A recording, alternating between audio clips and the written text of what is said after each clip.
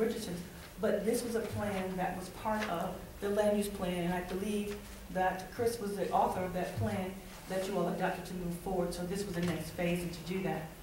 We've taken care of a lot of infrastructure that we've never had before, one of them being with our sewer, with the USDA, the other being with our water, with the USDA, so we've been able to map it, to model it for both the water and the sewer, so your basic infrastructure is there. Mr. Tom Turk is here from M&S, and we started using, now I can't speak other than 2013, but the street program didn't really start until this year, where we're using that wonderful street maintenance tax to start improving on the streets.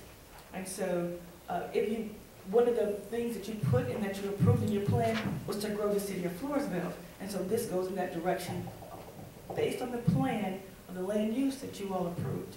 No, I agree that we should expand our boundaries and we should collect more ad valorem taxes and more sales tax. But I'm not sure if right now, at this very moment, that we're ready to accept that and grow the city. I think let's take care of our current infrastructure and let's reevaluate sometime in the future. Councilman, I think that's exactly what we're doing. And Mr. Hugg, if we table this annexation plan or don't go forward with the annexation plan, we're tying our hands for the future because of what the legislature requires in annexation. If we don't have an annexation plan, in 3 years, we won't be able to annex.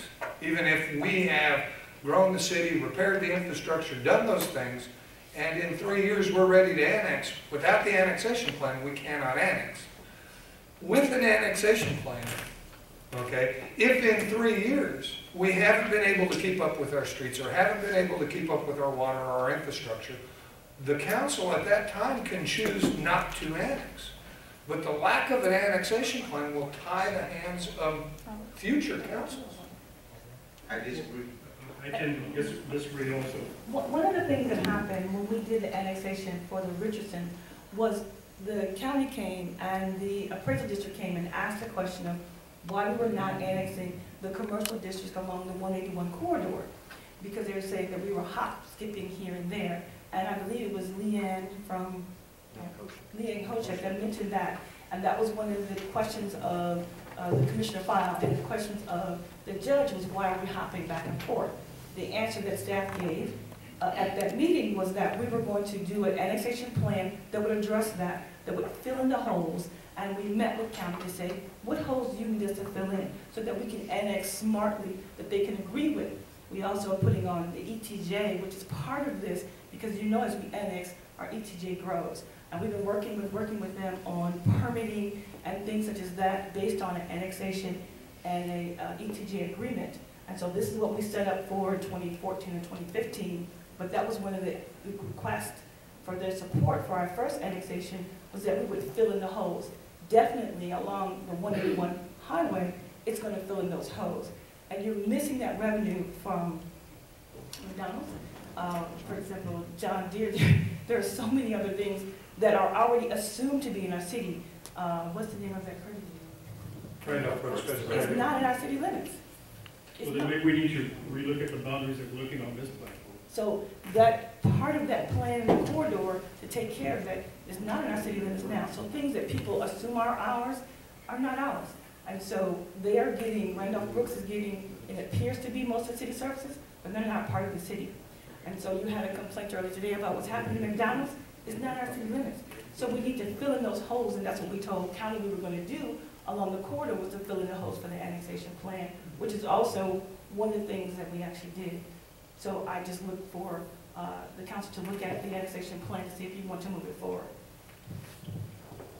Well, this is just presentation item. We don't have to vote until the CNA later. There is a CNA later, but yes.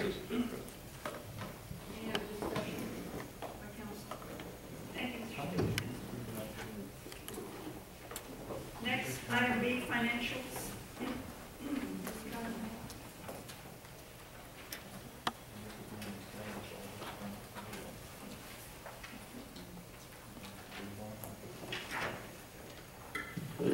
Good evening, Mayor and Council. I'm going to go ahead and present financials for the month of February 2016. As usual, I'm gonna present the higher funds that have a big impact on our revenue and expenditures. General fund, for the revenues collected year to date, were $1,744,684. And I wanna mention that I'm cut up on other posting. On expenditures, we had $1,474,404, giving us a percentage of 36% of expenditures over the budget. So we still need 7 months for the year.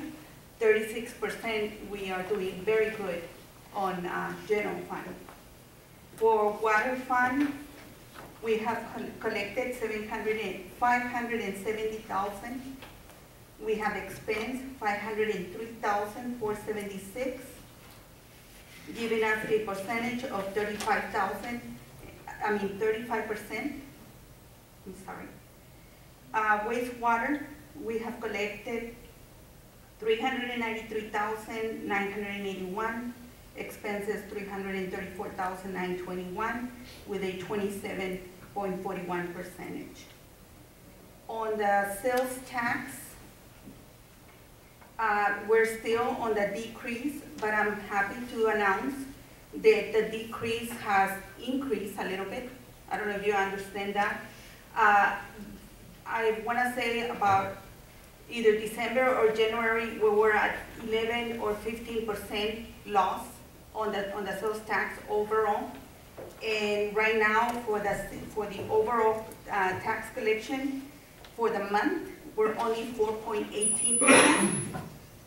And for the year, at the same level of the month, is 9%. Giving us $125,000 on the negative on revenues for sales tax. I think sales tax are bouncing back.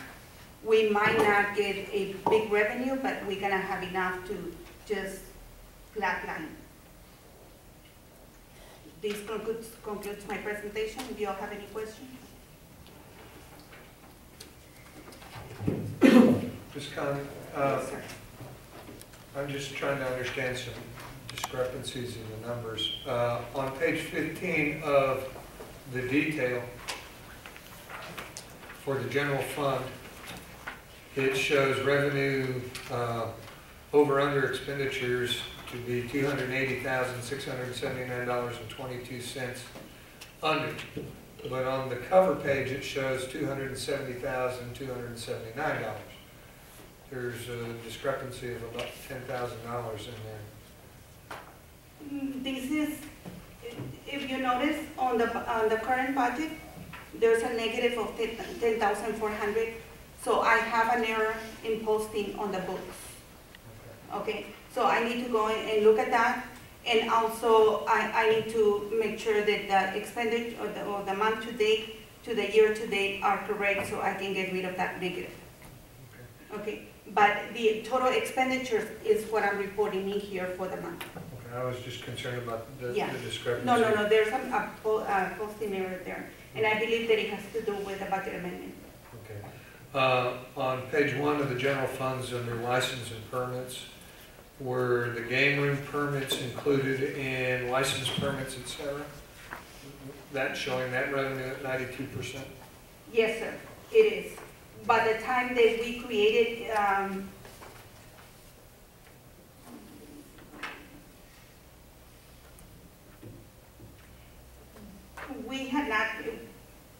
we were gonna create a revenue account for just the collection of the A-liners, but we didn't have enough time.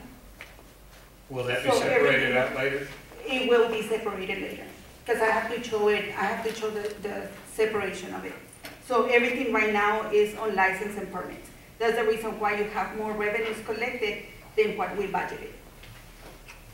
And lastly, Connie, as I went through the detail, I noticed a spike in utilities, specifically telephone, electricity, water, as it related to the police department, and very specifically to the Parks and Recreation Department that are at 171% of budget for electricity. Was this something that got misprojected? Did we have some kind of, Okay, this is what happened at the time of budget. When we have the workshops and I bring the budget before council, I bring the last 4 years of actual expenditures to the table and we estimate the budget, okay? Now that I have had a turnaround of personnel in my department, we have found a lot of things that were miscoded. I'm fixing that. I have to fix that for the audit, okay? So if you're seeing that right now, it's because we're coding it correctly, and it is going to be a difference on the budget. So I'm gonna have to come before you, explain everything that happened, all the misquotings, and then how we're gonna go ahead and amend. Excuse me, we don't have a quorum. Can we wait? Yes. Thank you.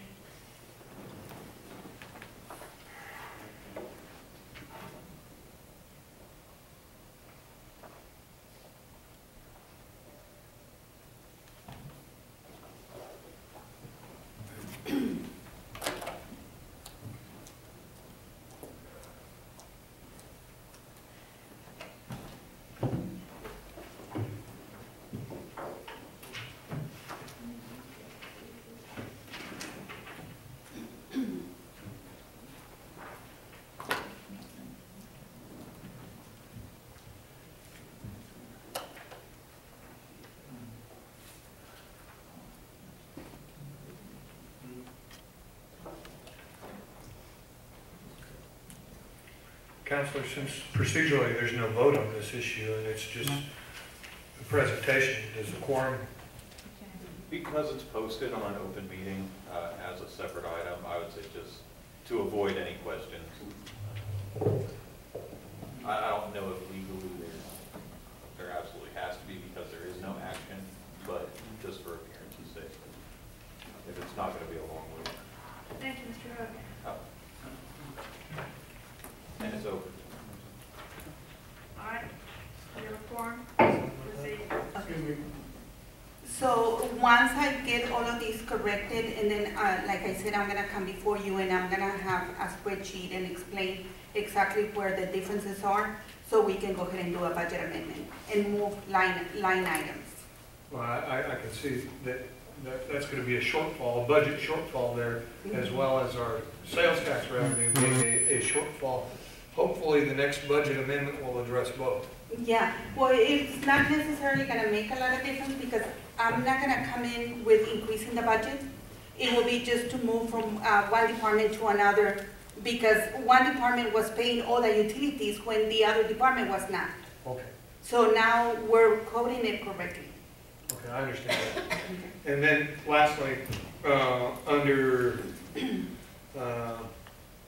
Fund 509, Mayor and City Council, I see 5 travel and training for council and travel and training for the mayor. And I show expense for all of the council members.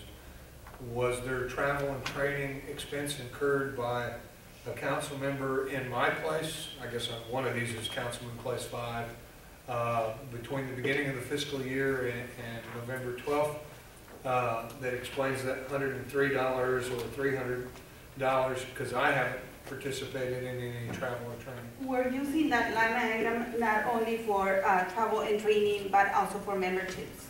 So we probably enroll all the council in a membership for a council that's the reason why you have a charge in that place. Thank you. Explain for which membership. I know that there was one at least or two that they were sent out for council. The one is TML, for sure. TML for everyone, and then I think Councilman Talon, you requested a membership. Of the Hispanic officials. Yes, sir. So that was coming on that. Thank you. You're welcome. Any more questions? Thank you, council. Thank you, Mayor. Thank you, Ms. Connie. All right. Next, Freedom Fest, item C, Freedom Fest 4A and City of Floresville. Okay, Mayor and City Council, I spoke to a little while ago, I think at the last meeting, that Riverbend is not going to be doing fireworks this year. They're also not going to be doing the balloon, but they're not going to be doing fireworks this year. And so we had planned to, at the event center, have some activity, and we're making a presentation to the 4A on next Tuesday as to that type of activity. And so we wanted to not have the word be out there and people saying, oh, we're going to have fireworks and we may be able to do some things. And so we wanted to present you this is just a preliminary flyer of some of the things, and we'll be back to you with detail on the cost and budgeting of what that would be. We cannot use a hotel motel tax for fireworks. They're very specific about that. But we're looking at getting some vendors, and we've had some sponsors to say they can sponsor the fireworks, and then we can use some hotel motel tax maybe for some of the other activities at the event center. So I just wanted to give you this, present it to you. It has been finalized. We're having a special meeting on Tuesday with the 4A to discuss this, and then we'll come and bring it back to you. Thank you. Next, item D, M&S engineering update on the Louder G. De Leon Event Center repairs. Mr. Houston? Tom Turk from Reverend. Oh, Mr. Turk, you changed your name? Jonathan Houston, who was our project manager on this, is on vacation today. Okay, So I'm thank you. stepping in his place.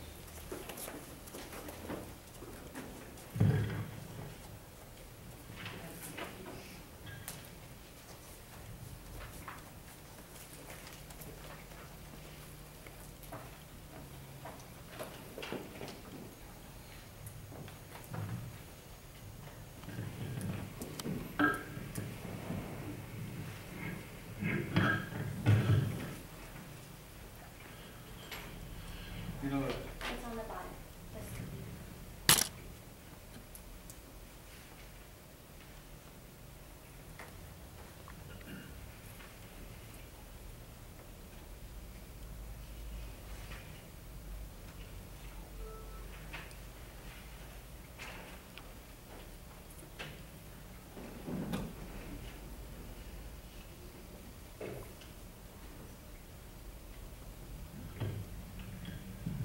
okay, Ms. Turner asked us to come in and give you a brief update on the status on the repair work going on at the event center.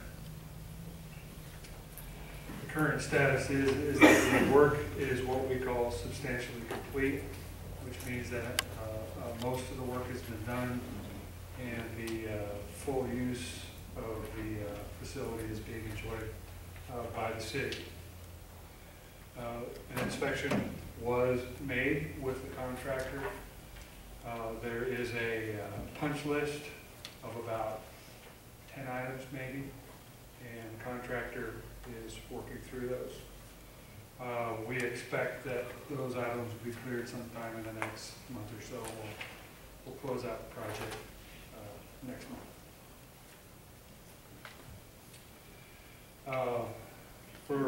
Just for history sakes, the emphasis of the repairs at the event center was number one, the roof, fix it so that it doesn't leak. We did some envelope repairs, which include some of the walls and the windows. We remediated and cleaned up all the mold, and then we did some site improvements to improve the drainage. By far, the most important aspect of the repair was the roof.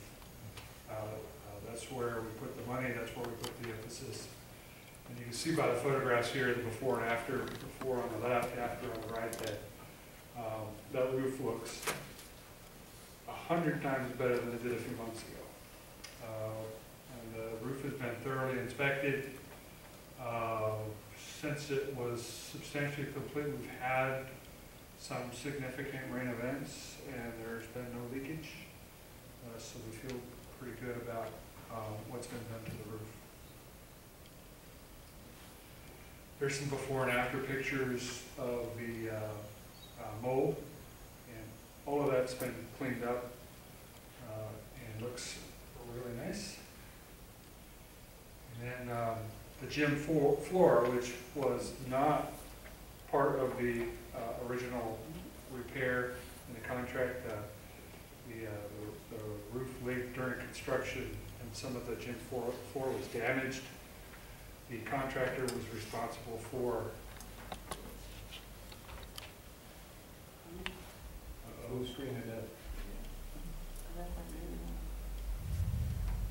The contractor was responsible for fixing the floor, and the city and the contractor partnered up, or the contractor replaced half of the floor. The city kicked in some money, and the entire gym floor was refinished and redone and looks very nice. Have each one of you received a copy of this presentation? So I can go on, see if we can get this computer to restart. Do you have an extra one for me? Thank you. Appreciate it. I always bring one in case the power goes out. As far as the final financials for the contract, the original amount was around $180,000. There have been 3 what I would call owner-directed change orders on behalf of the city of Floresville for cleaning some additional mold, doing some duct insulation and paint work out there, and of course the gym floor repair. So we're looking at a final contract amount of around $870,000. And just to put that into perspective, this was a difficult repair project for a building, and to go through an exercise like we did and only have a few owner-directed change orders was pretty good. We had a good contractor. There was a good partnership during the whole construction process. It wasn't without its problems, but we worked through them, and I'm very, very happy with how everything turned out. Are there any questions? One of the issues that got brought up during the original review of what needed to be done there was the HVAC system, or the controller on the HVAC system, and as being one of the causes of the mold. Was that remediated in this process? Yes, it was. Each one of the HVAC units was taken offline, checked, repaired, put back online. The controller was replaced with a new and updated controller. It has all been wired back together, and it is functioning very well. With the controls being there where the users can sit? Yes. And they've the users have been trained on how to operate it, and it's working very well. And we should see some significant utility savings out of this. And my understanding was that the HVAC system was running full bore 24/7 versus being able to be controlled by area or even from daytime to evening. That is correct. The controller that was installed is designed to think in some ways and sense when to power up and when to power down units. So I would be monitoring the electric bills to make sure that they do in fact go down. Yes, and along that same line, Mayor and Council, Baird & Sons was actually on site and part of that. They did inspections to make sure all the HVACs came back on. They also provided training for staff that are there, as well as staff in other departments to be trained on that. And they're also giving us a maintenance agreement. We already have an agreement with them for them to change the filters, but we need to make sure that those are properly maintained. And so they provide, where they come out 3 times a year, different times, service to all of those units, keep them up and running. And so we have a maintenance contract to move forward on maintaining those units going. And I'll have Tom tell you what's the warranty on that new roof. 20 years. We have a 20-year warranty.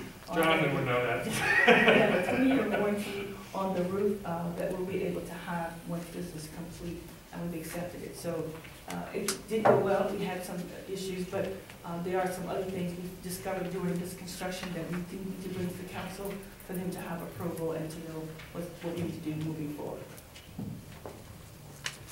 Thank you, Tom. You're welcome. Council, any other questions? Yes, on the change orders, the gym floor is at 9,000. What was the total cost of that gym? The gym floor change was, the 9,000 was the gym floor. If you could imagine the floor where the contractor, where it flooded for them, it was all open under the roof. And so then they had allowed, right outside the concession area, there had allowed coolers to be sitting on the floor, and so there was some damage there. So that wasn't their responsibility. So we approved a change order to fix that one area by the concession area. We'll be coming up with some new rules to tell people they can't come in and bring coolers and set them on the floor because it did warp the floor right there by the concession stand area. But the total cost of the gym was what? Their insurance paid it, and it's $86,000. Okay. It was stripped down all the way, and even the subfloor, the vapor and all the subfloor was replaced. That's entirely new floor. And waxed and buffed and shined and everything. Should that have been a bid process? We didn't pay for it. It wasn't us. No? Their insurance No, company had to do that, it. When damage occurs like that during construction, there's a claim process that we go through. And we went through that process, and then they turned that claim over to their insurance company. Yeah, but I thought we said there wasn't part of the original cost estimate. It wasn't in the Wasn't. original specs. Okay. Originally, that floor was not supposed to be repaired, such as, because I know some of the complaints, I know Councilman Nieto had said it earlier, and we said we were gonna look at the floor, after, we had all the construction done, and so the construction took care of that for us.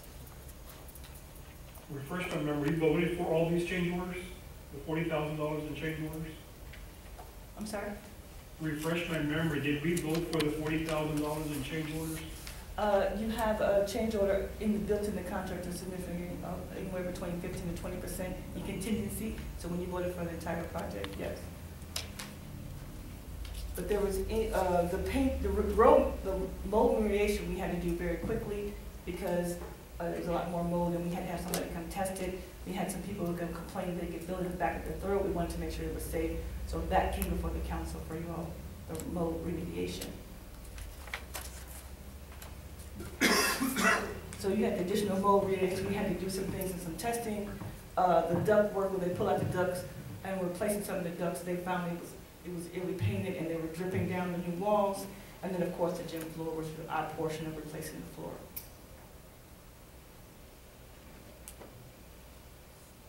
Council, any other questions? No other questions? All right, Mr. Turk, you want to go on to the next one? The street maintenance project?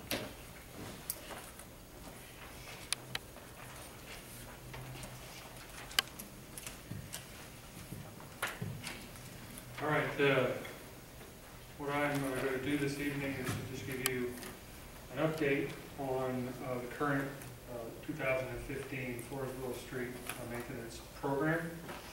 If you may recall, we took bids last fall. We awarded the contract, I believe it was sometime either late November or early December, but we did not give the contractor notice to proceed until late January. And that delay was a mutual agreement with the city and the contractor. Basically, it timed the work so that he was paving in warmer weather. That was essentially why we extended it a little bit. So we gave him notice to proceed in late January. He began work on the roads in February doing preparation work.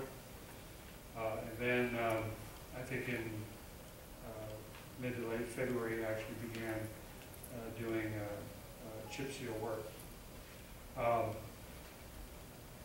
By contract, he has to be finished with his work in the first or second week in April.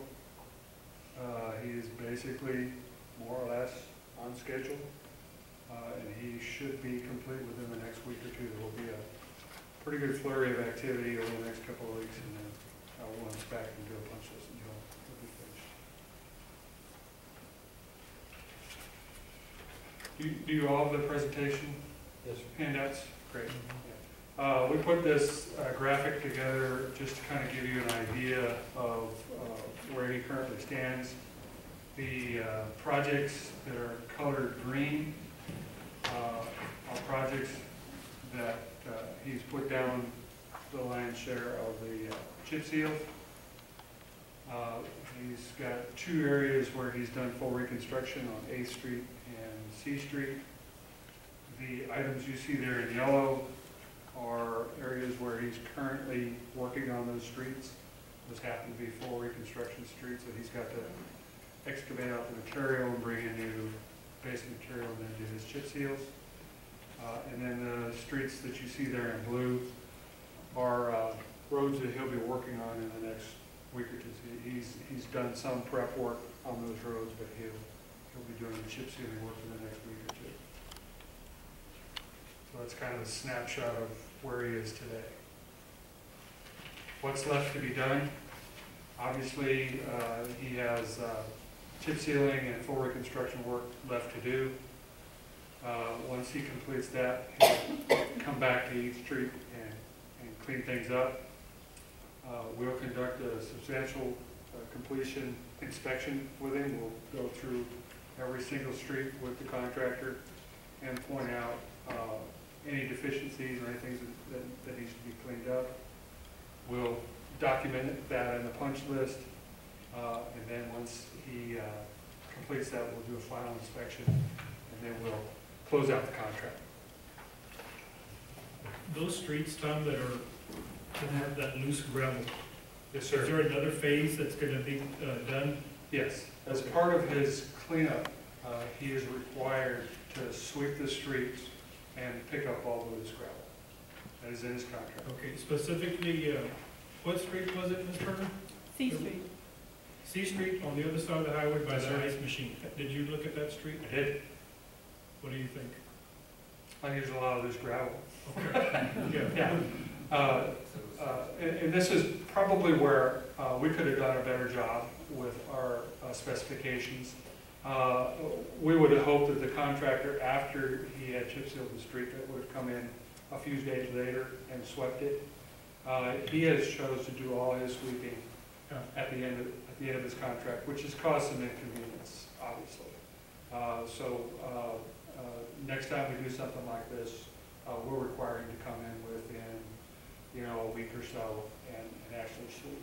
It's a little less efficient, but the inconvenience that was caused to avoid that would be worth it. Okay, so there's no other sealant that needs to be applied the way it is right now on C Street? No, C Street and A Street both have 2 courses on them, and so the chip sealing is done. So it's just a matter of sweeping the excess. Yes, sir.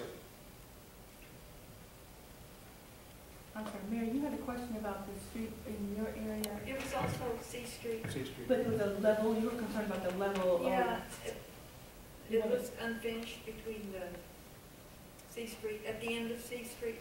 And then there was a question about And the level in the street that's in your area especially. I think you said you were concerned about it may not be built back up enough. I got a slide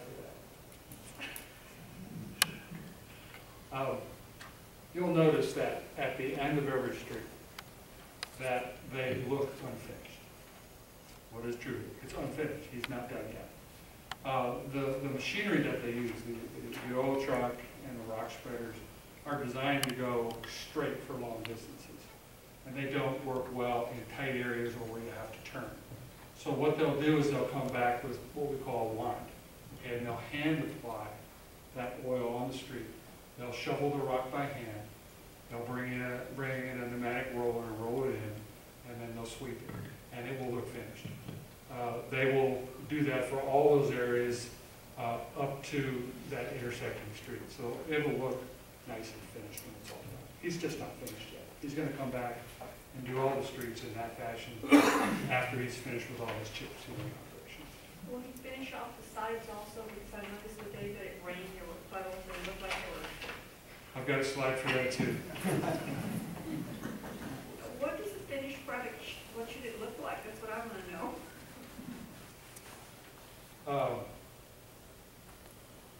I think that's a pretty good example of what it's going to look like, except for the rock being swept. A nice dark surface. It's going to be kind of rough after it's newly placed. You know what this is at? I believe it's 6th Street. I took a lot of pictures the other day. So. Will it eventually look like 181? I mean, 'cause No. that's what people expect streets to look like. Yeah, and let me speak to that. This is a chip seal, okay, and it's a very common method used in this area to extend the life of a street. It's inexpensive and it lasts a long time. You should get about a good 5 to 10 years out of that chip seal.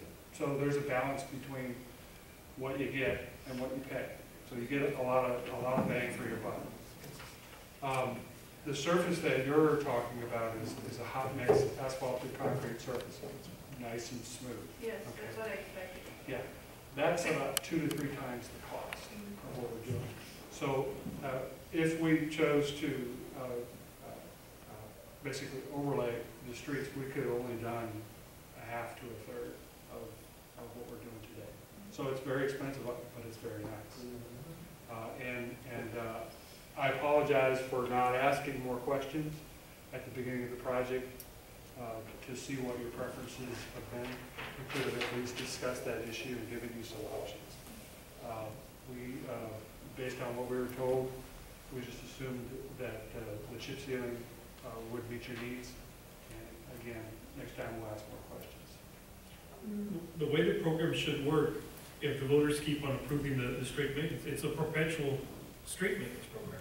Right, you should be doing this every year. Every year. Yes. So even if we do less streets, if we do something like the highway you're talking about, it would last, what, 20, 30 years? Well, not necessarily.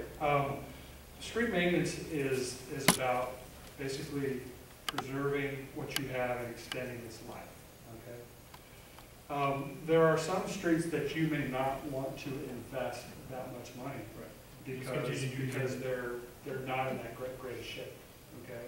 And I think a great example is, I believe it's Railroad Street up by the high school. Yes. That was one of our priority streets. When I went out and looked at it, I realized that it was in pretty bad shape and that it had drainage problems. There was drainage coming off of the football field, I believe. Mm-hmm. And I knew that anything we did to that street from a maintenance perspective would be a waste of money. So we took that off the list and said, sometime in the near future, we've actually got to redesign that street so that it drains properly and that whatever investment you make will last a long time. Okay, so we just don't blanketly decide to overlay streets. They've got to be in fairly good shape so that they'll last a long time and your investment pays off. So we make a judgment call on that for every street. Do we know what's left over once this project is done?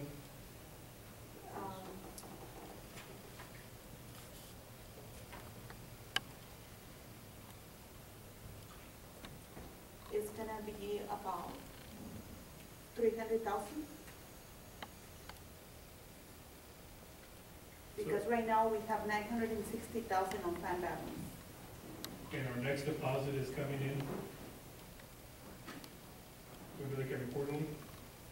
To the street names, no, monthly. Mhm. And we get more or less about $300,000 a year, roughly. Okay, so it might be time we would start looking at the next phase. Yeah, Yes. you asked me for how much money was left on the balance, so you could do another project on the streets. Mr. Jordan, Did, go ahead, please. it was my understanding that the council did a tax note or equivalent to it for approximately $1 million for street maintenance. No, No, no. that didn't happen, was it? No, the tax note was set up for $1 million in engineering fees for the USDA projects. Okay, but, And then the other remaining part of that was to do a car and some ADA stuff, but there was nothing with street maintenance in that. And so, Tom, if you can just let them know that you're putting back the kind of street that they already have. I mean, So we were restoring what was already there. We already had chip seal streets throughout the city, but there was no street maintenance money budgeted for other than what was in the street maintenance. Okay, that's what I was asking. I was under impression. So what we have in the balance of $300,000 is where we sit today with still street maintenance tax coming in the next year that we can plan for. So potentially we could plan by the end of 2017 to have $600,000 in street maintenance. Roughly. And could plan a project accordingly. Now, if you think about it, we have about 600, or 700,000 in this year's program, which is kind of a catch-up because we didn't do anything last year. You should be doing about at least $300,000 a year, taking that maintenance tax and putting it to good use, which is basically a program that's half of the size. Okay. Andrea. And we still have to take under consideration our street city employees. What are we going to do with them?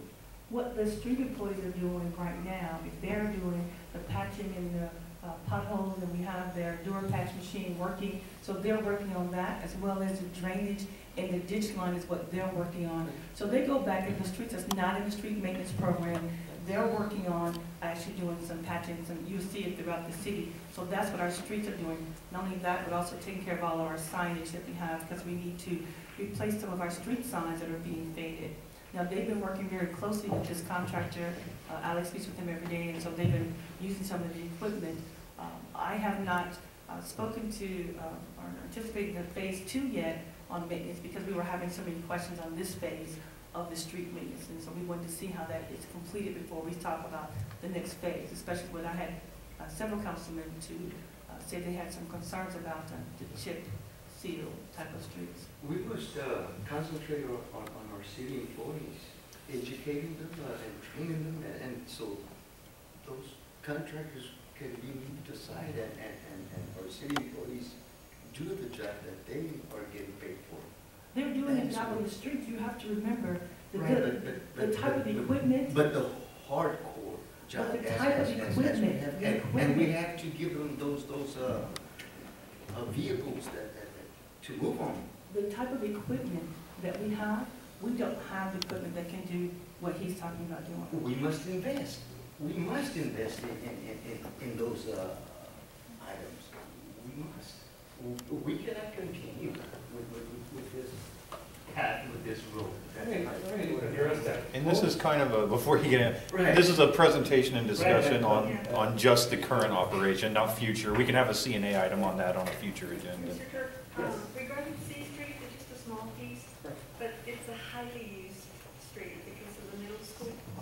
They take the light, they're cheap, you know, they don't go to the end of the street, the end of B Street, they take that little Yes. street and then cut off.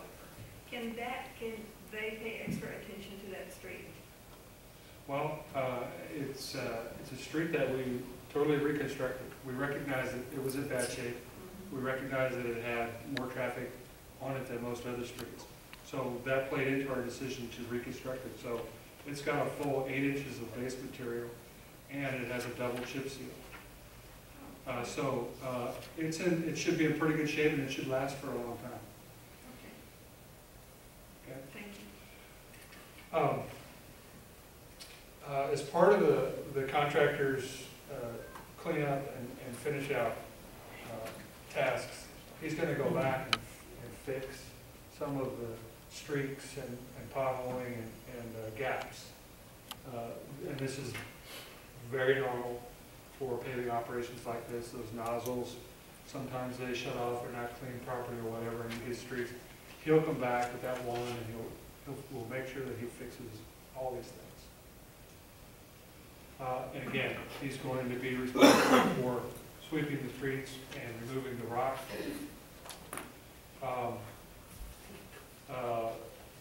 It's kind of interesting here.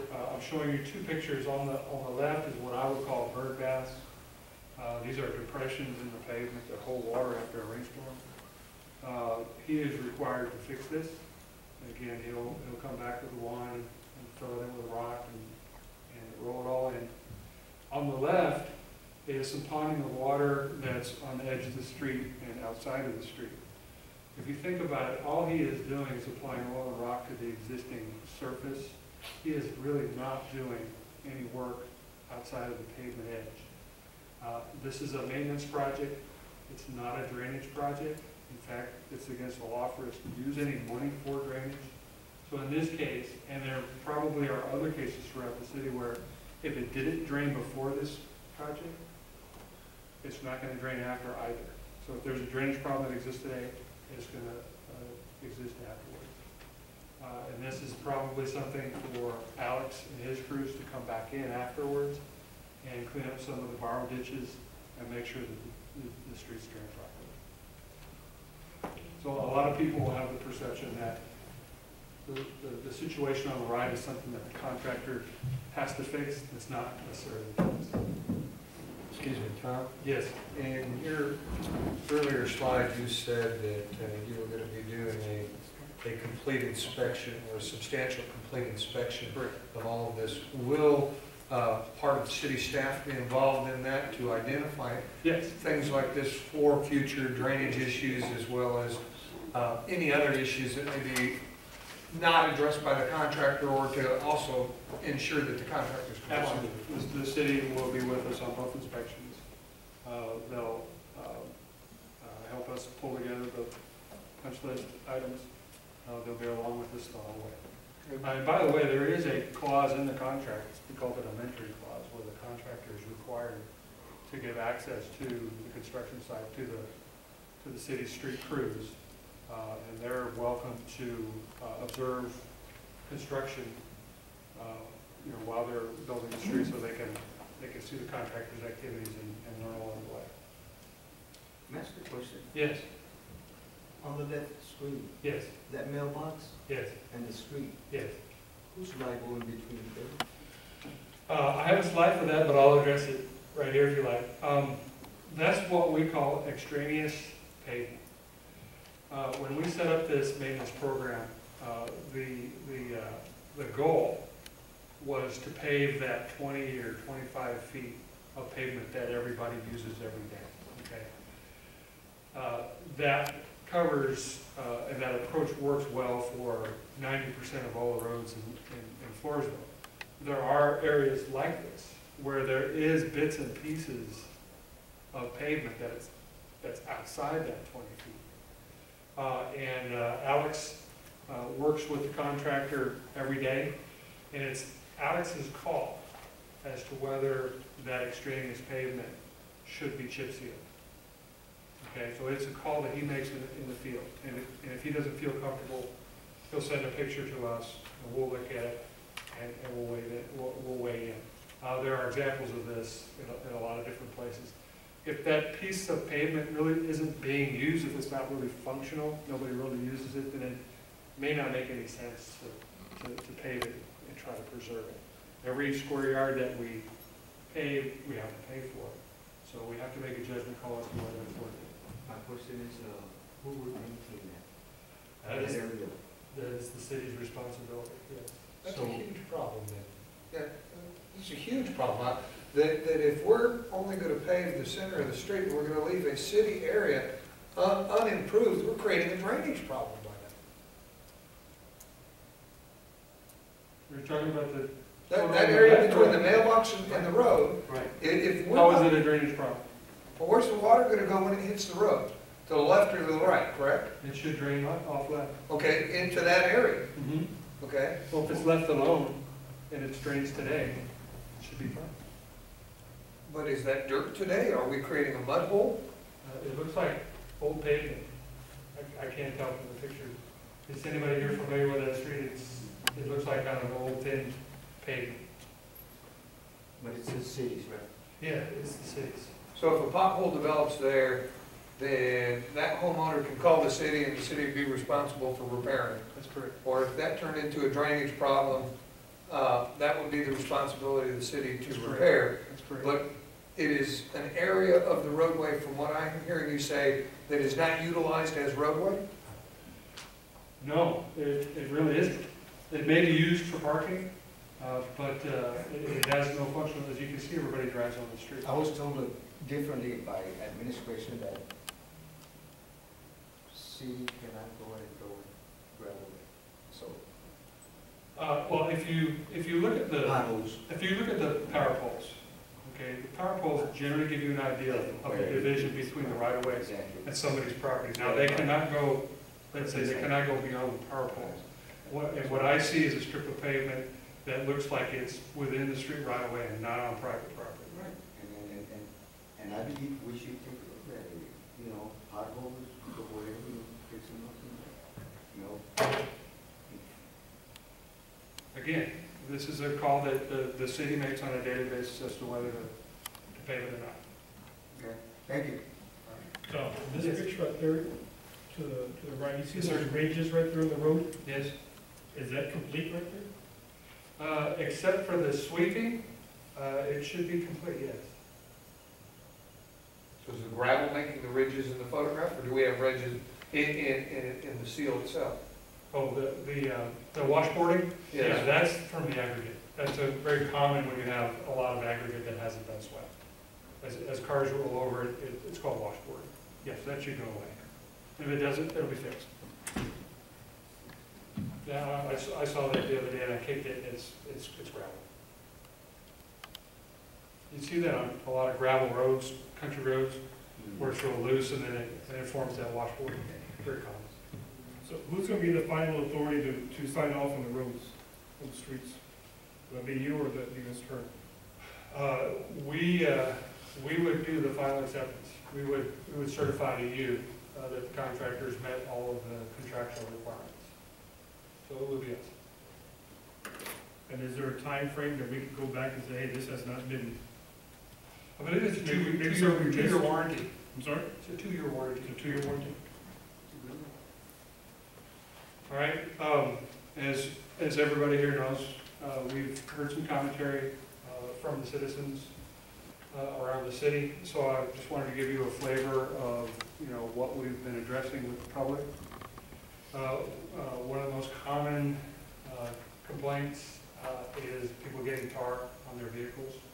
And this generally happens when somebody drives down a street that was just recently chip sealed, within a day. This actually happened to me on 8th Street. I got home and I noticed there was a bunch of tar on my truck and I had to get some of that tar cleaner and clean it up.